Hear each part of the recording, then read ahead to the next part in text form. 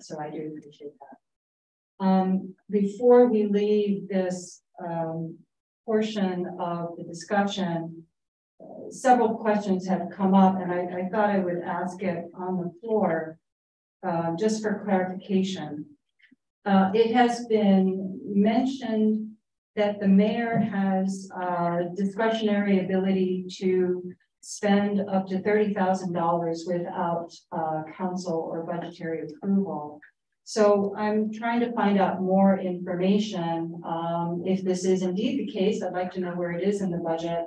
And I'd like clarification on what are the thresholds that a mayor or member of council or employee can spend money outside of council approval.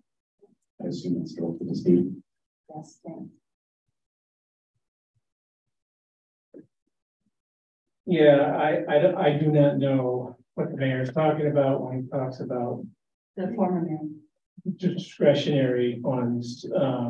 The only discretionary funds we have are the contingency funds, and obviously anything restricted in those funds have to go through council to be released.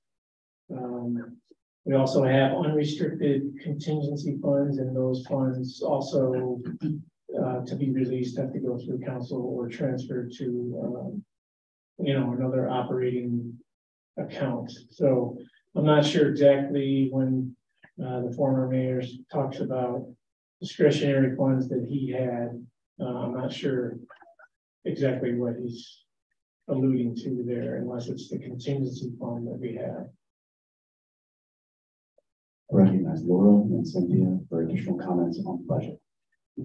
So I would ask that we focus our attention. I do not have discretionary funding initiatives in the 2023 budget.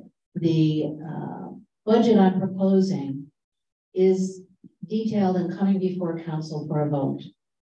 I do apologize that I don't have the position description for the homeless outreach coordinator. However, you do have a dollar amount to be considered. So I would simply ask that for our purposes, we focus on the 2023 budget. We can review, of course, the 2022 budget as we make determinations for 2023, but I would ask that we focus on that and not higher issues. Thank you. It's a question of process. It's a question of understanding for both members of council and the public how the budget works. So since this has been raised, just to ask the question of where in the budget this would be, I'm hearing this is not in the budget as a matter of standard. And so I'm glad to have that on the record. And thank you, Steve, for your response.